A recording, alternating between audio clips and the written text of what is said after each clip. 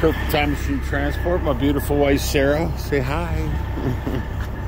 Doing brakes on this Benson trailer. So my wife's getting my rig all loaded up because I'm leaving Thursday going to California. But so what I like to do is keep the truck idling and release your trailer brakes so they're free, or else you're gonna have to back your brakes off, which if you don't know how to do that, you gotta get into the brake chamber right there, and there's I don't know, it's not difficult, but it's more work. So what I like to do is, like I said, hook the truck up and release the brakes. So my tractor brakes are set, but I release my trailer brakes. So I already did this wheel when I had a leaky wheel seal. But I'm going to show you what I saw last time I was out. You can see how this brake pad here is flush with the drum, and this one is not. You see that? Yeah, this one is not. You can see it's sticking out a little bit. That's not good.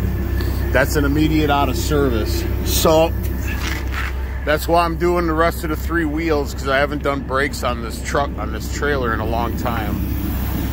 So first thing you got to do is remove the wheel. You're going to need a big impact.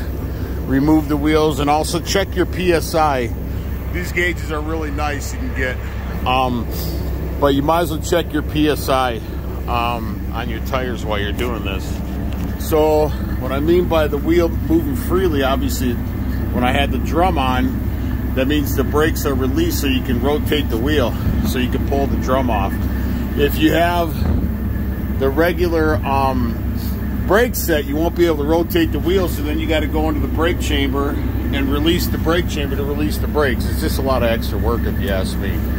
And then if you have trailer hubs like mine, check your hub oil, obviously. But so yeah, so then what you got to do is, I just take a narrow flat screwdriver to pull the spring. Sorry. So you got 2 springs to pull, front and back, and then you got one big one right there. Now, once I pull the 2 front ones, then I can pull the whole pad off. So what you do is you just get your screwdriver in there and you pry up on the spring. It's hard to do one-handed. Anyways, you just got to get it up underneath the hook of the spring, because the spring goes into the back right there. And then the other one is in the back right there, that spring there. So you only got to pull off the 2 springs and the whole entire pad will come off, all right? I already got my pads from my parts guy, all 4. Even though I already did that one, I'm not, that set is pretty much almost brand new. So, and the mechanics tell you, oh, if you do one wheel, you should do the other wheel.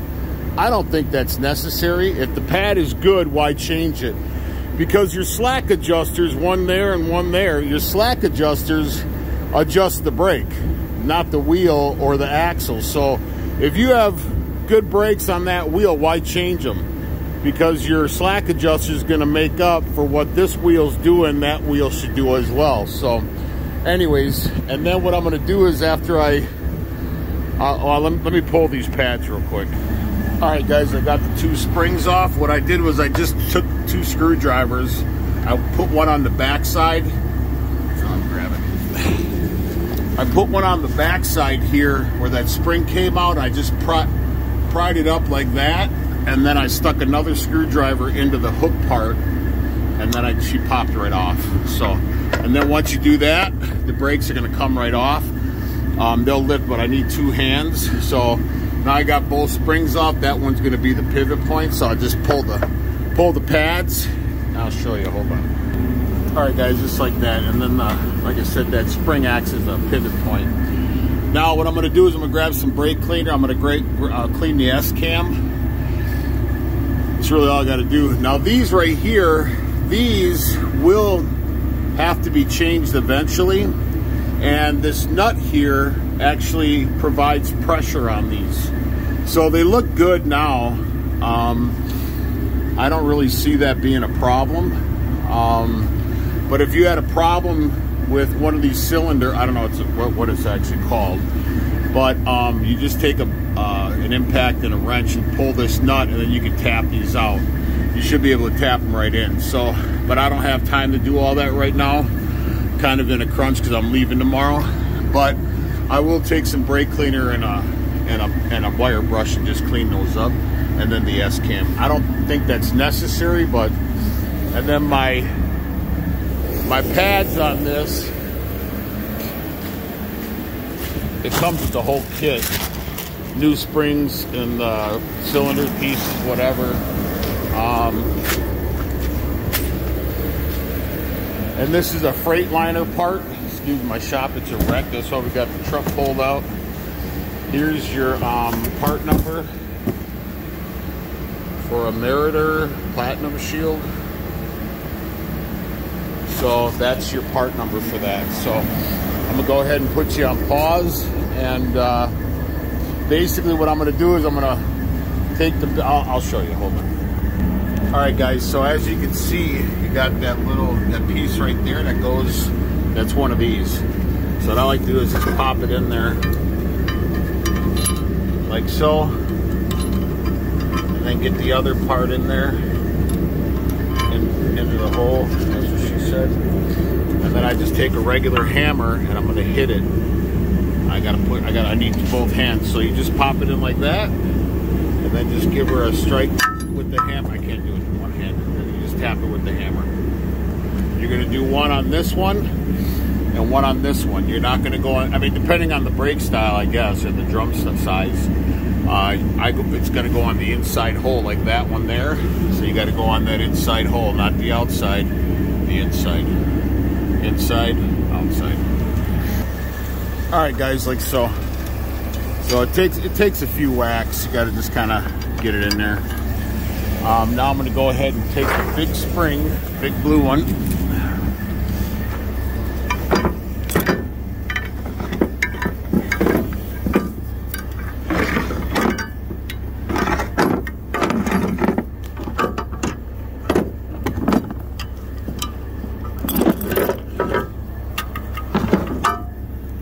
And then I'm gonna hook my spring on both sides, just like that.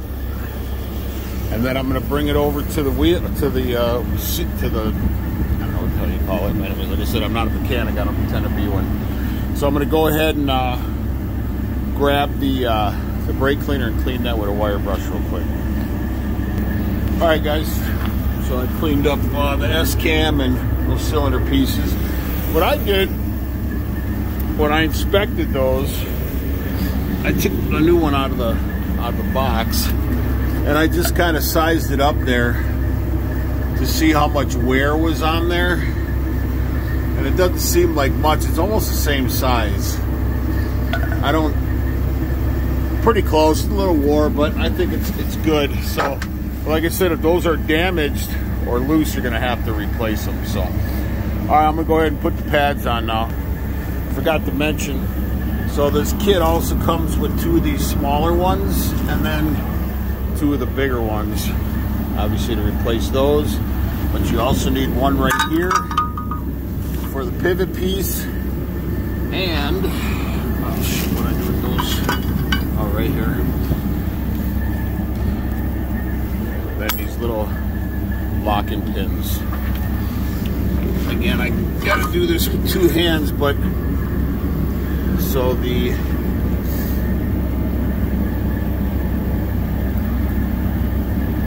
gonna put you on pause, sorry. All right, so it goes like that on there. And then you're gonna put the seal in there, and then these little tits right here, these little groove, or these little corners or whatever, you have to rotate them so that they sit inside here. I'll put you on pause. All right, that's how they go on there, like that. The one on the top, one on the bottom. And what those are for is that rounded part in your S-cam. You have two of them, right? So when you pump your brake, or when you step on your brakes, this S-cam rotates. And the S-cam, the rounded part, will grab this and apply, pull or push the brake pad to the drum. So these obviously are very important to go, so when the S-cam rotates, it grabs it. Oh shit, my damn S-cam cracked? Oh shit, I gotta look at that, hold on. Oh, for a second there, I thought my S-cam was cracked. But that's the reason why you inspect and clean your S-cam. Alright? Because you could have a crack in there. So that's the importance of cleaning this stuff before. I mean, if you start clean, you'll end cleaned, right? So that's obviously why you want to clean up your S-cam. Alright? Alright guys, so I got my, it just moved. It just fell as I moved. But you're gonna have to go on your slack adjuster and use a 3/8, I think it is. Hold on. Yeah, 3/8 inch open end, but use a 12-point side and go on that. And you'll see when you turn this, it only turns one way.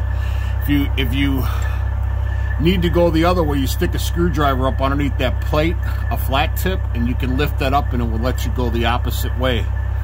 So you can see as I turn this, you can see the S-cam moving.